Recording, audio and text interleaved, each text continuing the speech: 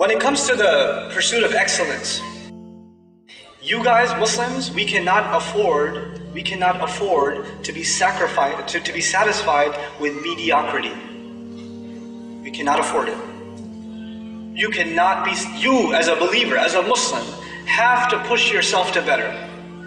Whatever you're doing. If you're memorizing, you could be memorizing better.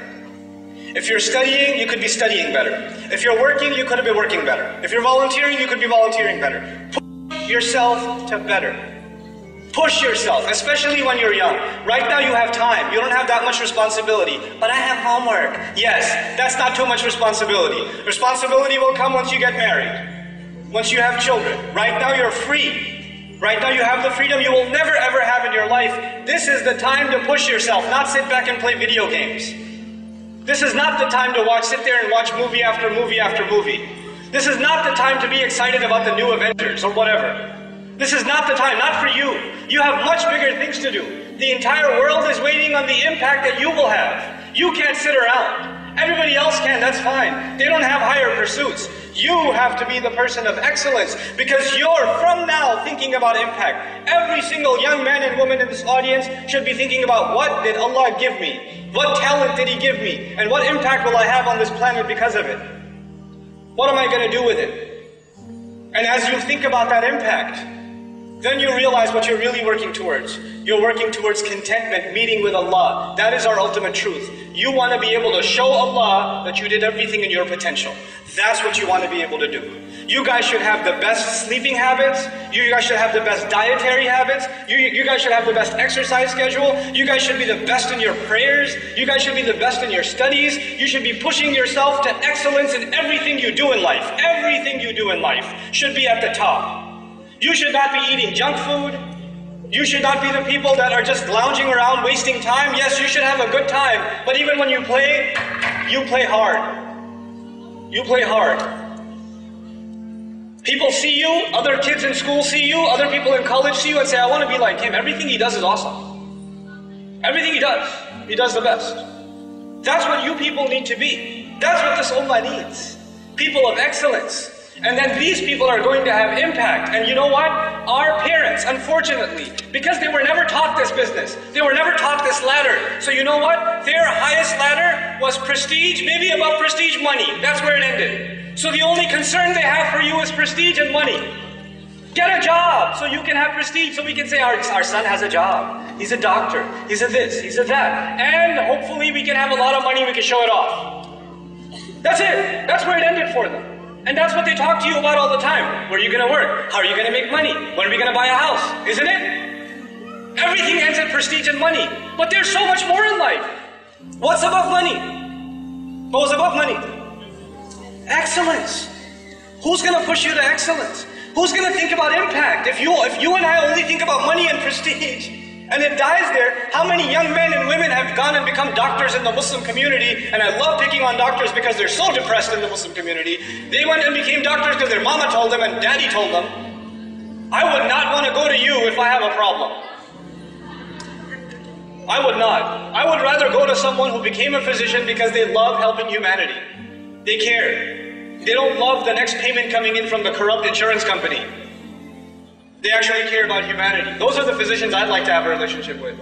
Or go to and take my children to, you know? People of impact. And now my final bit in this. Allah says, وَأَن لَيْسَ لِلْإِنسَانِ إِلَّا مَا سَعَى. Human beings will have nothing for themselves except the effort that they made, the pursuit that they had. Now let's start again. The pursuit of happiness. The pursuit of cool. The pursuit of popularity. The pursuit of prestige. The pursuit of money, the pursuit of excellence, the pursuit of impact, and the pursuit of truth, yes? You know the most valuable thing to Allah? The most valuable thing to Allah of all of these is pursuit. Not money, not impact, not excellence, all of those things will come. What Allah wants to see from you is what? Pursuit. I told you there are prophets that show in front of Allah on Judgment Day how many followers? 0. So they have 0 impact, but Allah still gives them the highest ranks in Jannah. Why? Because Allah respects their pursuit, their effort, their grit, They were tough and they went through it. If you were to have a progress report for Nuh alayhi salam every year, let's see a growth chart in how many people became Muslim. Nuh alayhi salam, it's annual review. How many people become Muslim every year? 950 years. There's like, the chart isn't going like this. It's just this flat and maybe even goes down. Some people were coming close and they went away.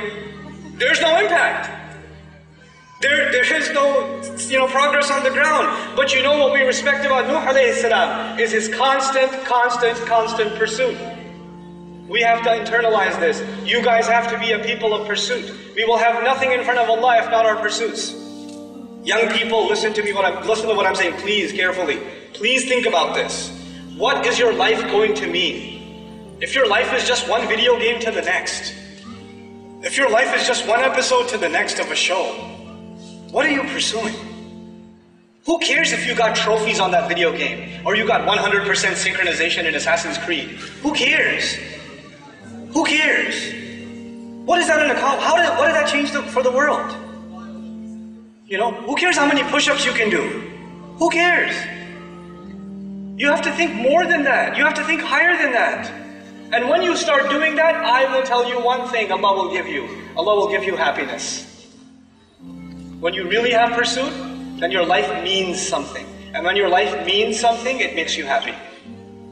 When you don't have pursuit, then you never find meaning in your life. And that's why you're never happy. Doesn't matter how much music you listen to, or how much hanging out you do, or how much partying you do, you're just never happy. You're never satisfied. You're always bored. You're always just, not happy with yourself, etc. It is this pursuit that you have to internalize. You young people have to be people of incredible pursuit. Allah says, وَأَنَّ سَعْيَهُ سَوْفَ يُرَى. I love this ayah. And I'm ending with this ayah. And that his effort, his pursuit will soon be seen. His effort will soon be what? Seen. Let me tell you something. When you show somebody your resume, I graduated from this school. I worked here and here and here. I did this and this and this project. What do you put on your resume? The results or the pursuit? You don't put the pursuit, you put the results. The result was you graduated. You don't put, I worked really hard for the final semester and I was like dying to do this exam. And you don't put that on your resume. You just put, I graduated. Yes or no? I did this project, and this project. You don't put on your resume how much effort you made to finish that project. Isn't it? And by the way, sometimes you put a lot of effort in and you don't pass. Does that happen? You put an incredible amount of effort into a project and it fails. Or you don't get the grade that you deserved or you wanted. You just didn't see the results. Human beings, we judge each other based on what? Results. I don't care how much effort you made, you didn't get the results. You're fired. I don't care how much effort you made, you didn't pass the test, you're not graduating. You understand? But Allah on Judgment Day is not looking at your report card based on results. Allah is looking at your report card based on what? Effort. Allah says, and his effort, his pursuit is that which will be shown, or which will be seen. That is remarkable, because no other human being on the face of this earth can see my effort. I cannot see your effort and you cannot see mine. Only Allah sees effort. All we see is impact. All we see are results. We are people of results. Allah is a judge of effort. Subhanallah. What an incredible master. Nobody will appreciate your efforts except Allah. So never underestimate your efforts because other people underestimate them. People didn't appreciate the kind of work you put in and you figure, well, I guess it wasn't worth it. It was to Allah. It was to Allah. It was worth it to Allah. So that part of my talk was specifically for the sisters. Because they do a lot of effort and they feel like it's not going anywhere. Not the guys, because guys don't do any effort. And they feel like, I did a lot, I tried so hard. You guys just have to stop lying to yourself. You have to telling yourself you're doing enough. You have to stop being lazy. Shaitan is destroying you guys. He's destroying you. You're so lazy. Stop being lazy. Stop rationalizing to yourself.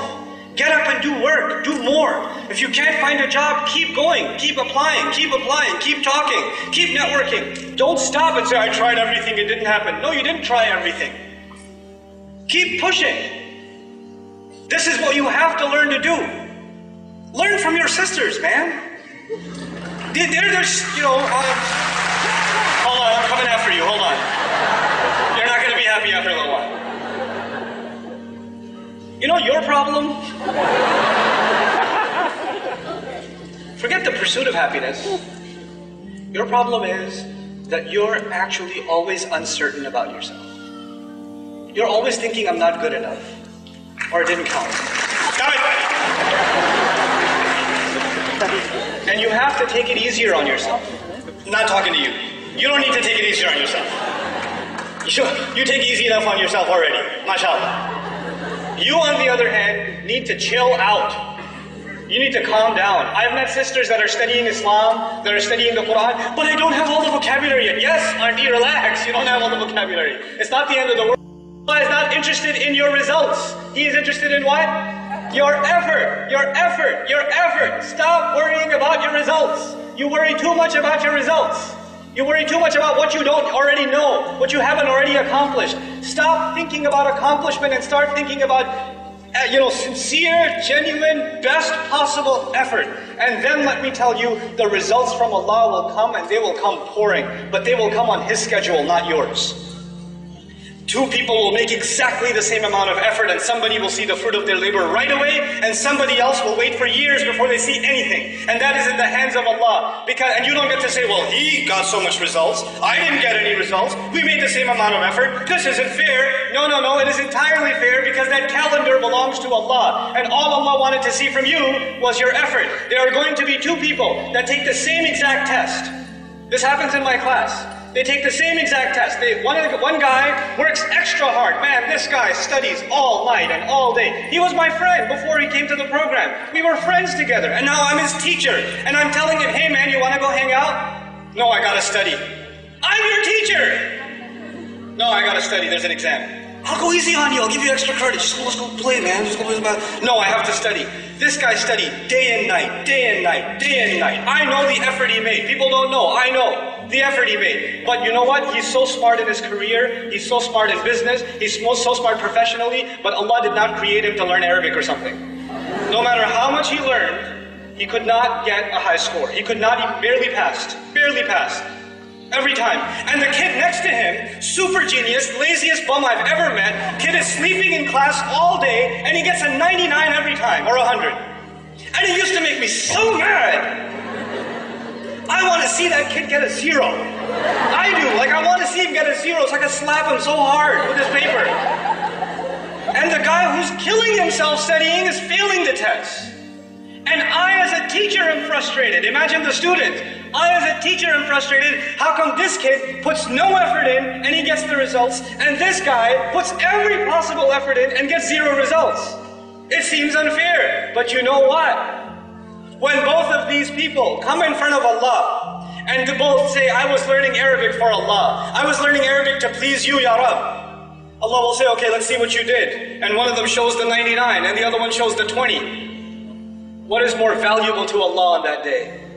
Oh, that 20 is priceless. It is priceless.